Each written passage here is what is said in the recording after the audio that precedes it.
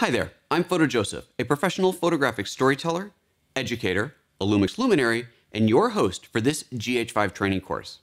When I set out to create this course, I honestly thought that it'd be simpler and shorter than it turned out to be. But as I dug into explaining various features and topics, I realized there was more backstory that needed diving into as well, which means even more information with more details and ultimately more features covered throughout the course. In each chapter and video, you'll likely find more than you expect to based on the title, along with showing specific features and how to use them. In many cases, I'll discuss why and where you'd use them, or not use them as the case may be, and I offer many insights into how certain capabilities fit into my personal workflow, or even alternate techniques to get superior results. So who is this course for, and should you watch it? Well, I've worked hard to ensure that this course appeals to as broad of an audience as possible. If you're totally new to the GH5, or even if this is your first Lumix camera, you'll certainly find a huge amount of useful information in here. If you're an experienced GH5 shooter, odds are still high that we'll uncover some surprises you didn't know were lurking in your camera. But even if you don't own a GH5, there's quite a bit of information here that applies to any Lumix camera. And you know what? Even if you're shooting any other mirrorless or mirrored camera, you'll find some information in here that will apply to whatever camera you have.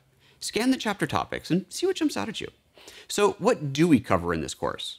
We start with the basics and explore the camera body, buttons, and dials, especially focusing on the unique GH5 features such as the new joystick controller and the full-size HDMI port and cable holder. We cover exposure and motor drive modes, basics like ISO and white balance, and the quick menu and photo styles. Where available, we look into how to customize these modes and functions to truly make your camera your own, including creating custom settings presets and backing up your camera configuration.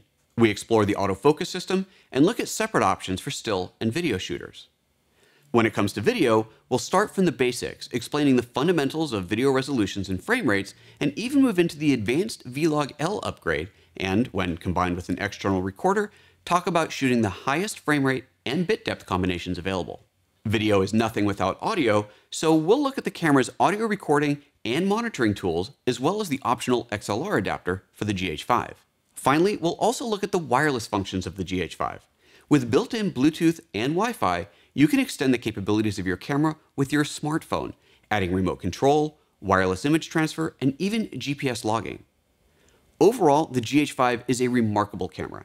Of course, every user won't use every feature, but the immense amount of power packed into this camera ensures that every photographer and cinematographer will find something to love. And hopefully the same can be said for this course. So join me on this journey through the inner workings of the GH5, and let's unlock the true value of this camera together.